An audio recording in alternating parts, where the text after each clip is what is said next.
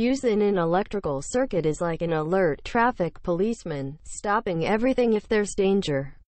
A circuit breaker serves the same purpose, and the right size is installed when the wiring is done. A policeman uses his brain to tell him when to blow his whistle. But a fuse depends on the size of the little fusible, meltable, metal link that you see under the glass. If too great an electrical load is added to a circuit, this link will melt and prevent a dangerous overload. If you put in a fuse with too heavy a link, it will not melt in time, and the wiring and equipment may be damaged. Therefore, the right size of fuse is very important, and is something that you should check in your own home. The sole purpose of fuses and circuit breakers is to protect personnel and/or equipment from serious harm when an overcurrent condition arises. In house wiring, typically we install circuit breakers or fuse to protect the circuit wiring from overcurrent condition. What is overcurrent? An overcurrent is a condition which exists in an electrical circuit when the normal load current is exceeded. Can a short circuit create overcurrent condition?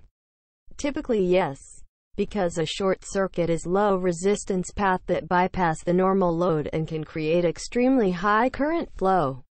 The type of overcurrent or short circuit and overload condition, which lead extremely high current flow.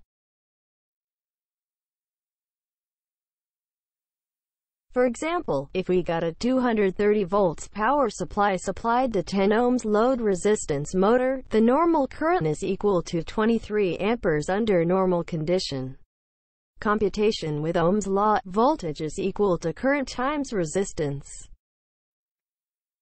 But if we got a short circuit as shown in the picture, the resistance relatively low and about 0.12 ohms, which leads to abnormal increase of current flow.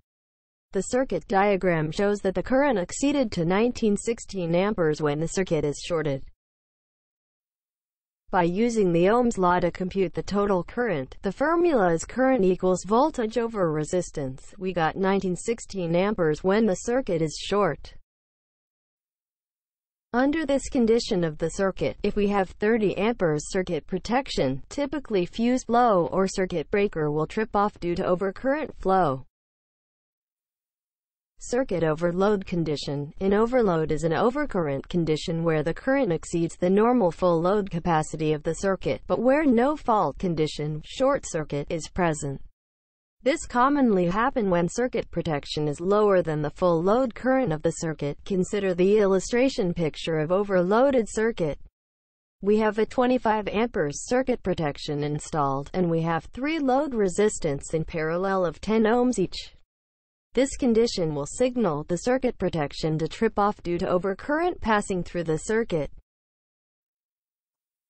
If we compute the total current in this circuit, we use the Ohm's law formula. Current is equal to voltage over resistance, and we have a total of 69 amperes current in the circuit, so the circuit is overloaded, and if we don't have fuse or circuit protection device installed, it may cause the wire to get hot and damage the wire insulation all over the circuit.